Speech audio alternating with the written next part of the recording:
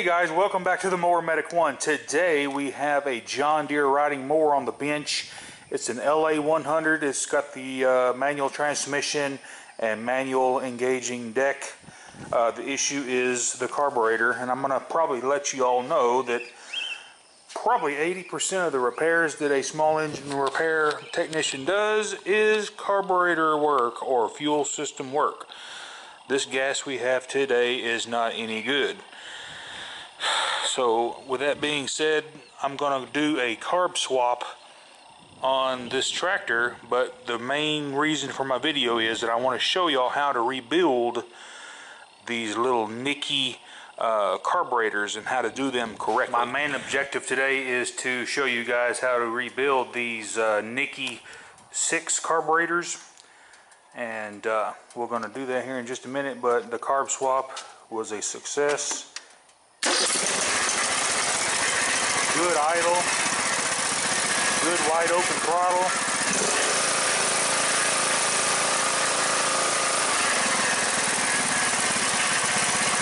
This one has a baffle broken loose inside the muffler. That's why it's rattling.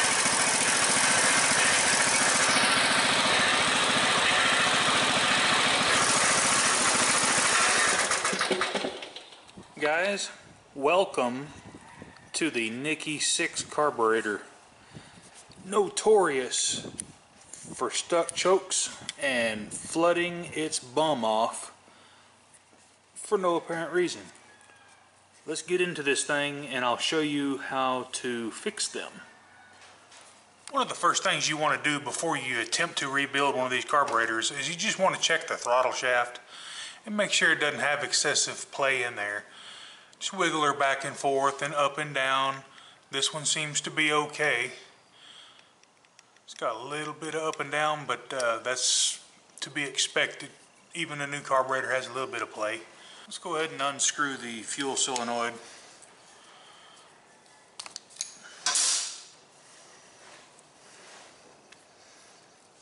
And have a look at it. And as you can tell, this one's actually stuck open. It's got a little corrosion in there. I think we can clean it up and make it work.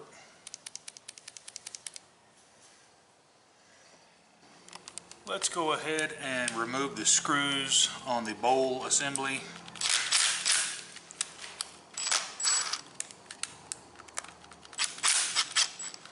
Sometimes these can be a pain in the butt.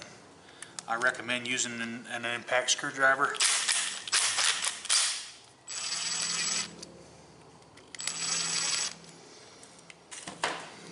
Just kind of invert the carburetor and remove the bowl. Sometimes there's a heavy spring here on some of the early models, but this one there's not. What we're going to do is remove the emulsion tube assembly. Just take and try not to break it. Sometimes you'll have to replace this part, and I'll show you why. This one's on there pretty good. Pulls off just like that. Go ahead and remove your float pin.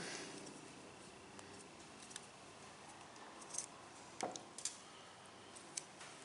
then remove your emulsion tube assembly and your float. And if you remember, and I'll put a link in the description, the machine that this carburetor came off of, it came off of a CRAFTSMAN 21 horsepower, and it was just absolutely flooding as fast as you poured gas in the tank. But we're going to take a look at this here. As you can tell, it's got some corrosion on the emulsion tube. Now this emulsion tube is part of the carburetor. Don't try to take it out because you'll screw it up, damage it, whatnot. Let's just go ahead and pull the gasket off of here.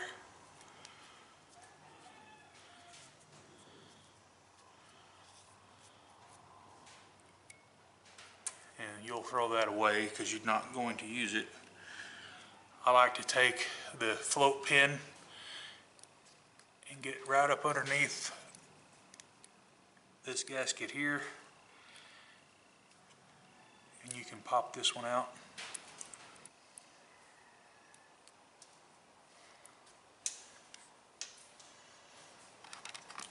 Using your float pin again, you can push out the main jet, hold it, kind of cup it in your hand and push it down, and then the main jet will come right out.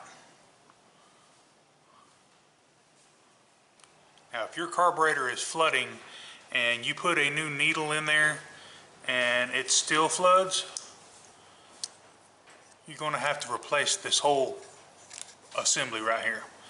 You can get it from Briggs. They have them aftermarket. They all work great. I've never had a problem with the aftermarket one.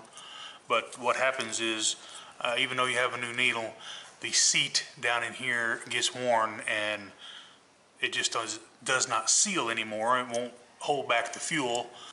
Go ahead and get you a pair of needle nose and pop the limiter cap off of the idle mixture screw.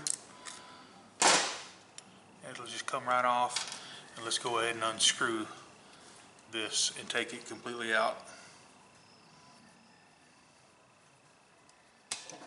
Let's go ahead and remove the choke shaft.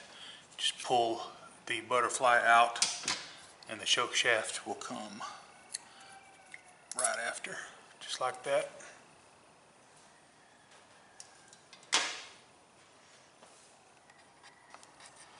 Go ahead and slide the new O-ring and your new main jet. It comes with a kit. Slide your O-ring on the main jet, and then we're going to slide it into the emulsion tube. I'm going to put just a little bit of motion lotion on there just to help it slide in there without cutting the O-ring. Slide it in there, and then we are going to take a blunt object and push it home.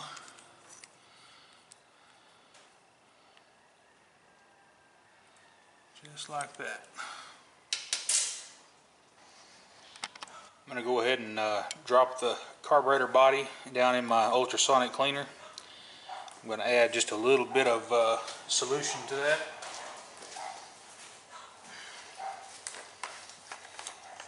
Just enough to cover the carburetor. Purple Power. I should have plenty of water in there already. That's good right there.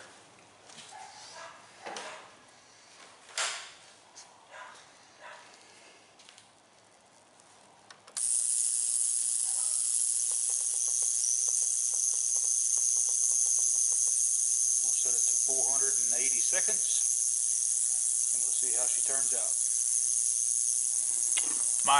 My engine that I'm going to be putting this Nikki carburetor on does not have a fuel solenoid, so I'm going to have to modify this one.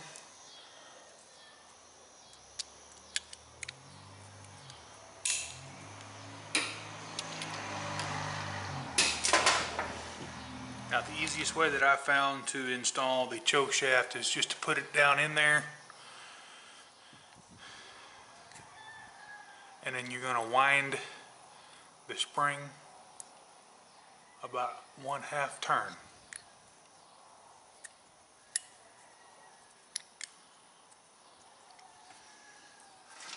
And remember that the indentions or cutouts in the butterfly are going to face outwards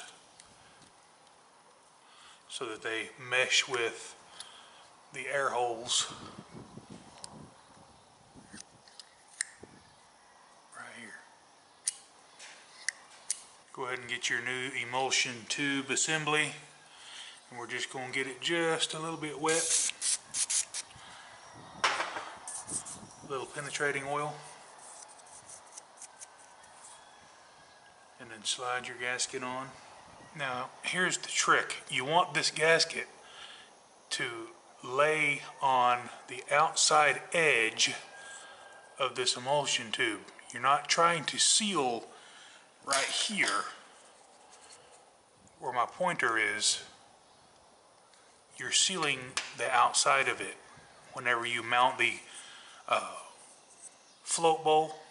So just make sure your gasket is just pulled down over the edge all the way around the best you can. Now let's get this carburetor and the emulsion tube assembly. Your fuel inlet is right here, and the fuel inlet on the carburetor is right here. So you want to line those up.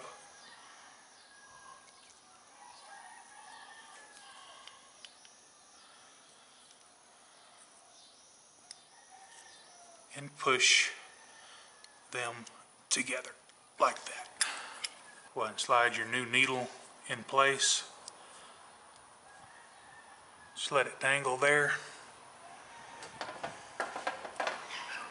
Get your carburetor, slide the needle in, and then slide your new float pin. Everything's looking good so far, so let's go ahead and put the bowl on.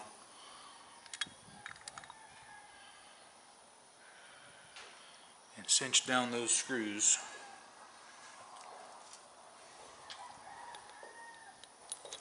Go ahead and install the idle mixture screw.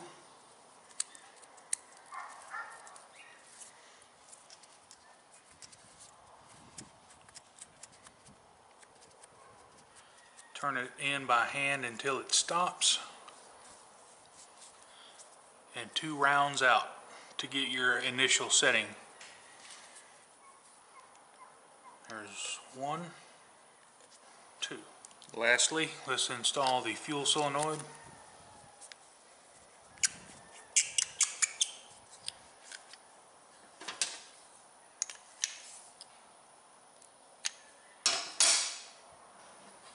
Hey, let's try this rebuilt carburetor on this old Briggs here. It's my old test mule. As you can tell, I've got me an aftermarket filter minder in there.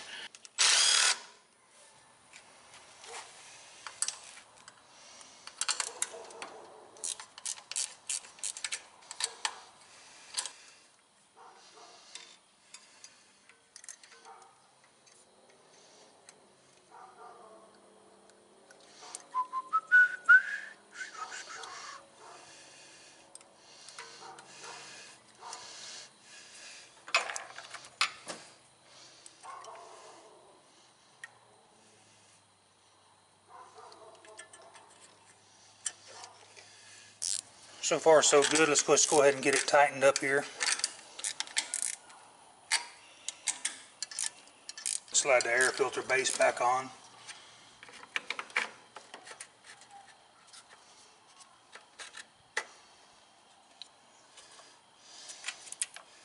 Start your nuts.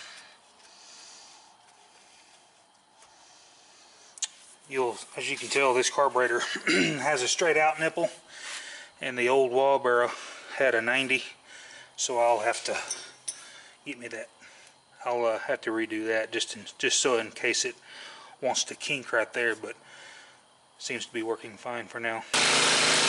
Got good wide open throttle.